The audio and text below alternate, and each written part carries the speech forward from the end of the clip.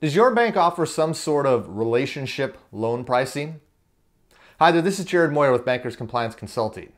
Something you probably want to check into. It's hit the radar of the regulatory agencies as a hotspot issue as it relates to discretionary pricing and fair lending. Now that's just one of the many hotspots that we're going to be talking about in our upcoming 2-hour webinar that is all about fair lending. We'd love to have you get your team registered and join us. I'll hope to see you there.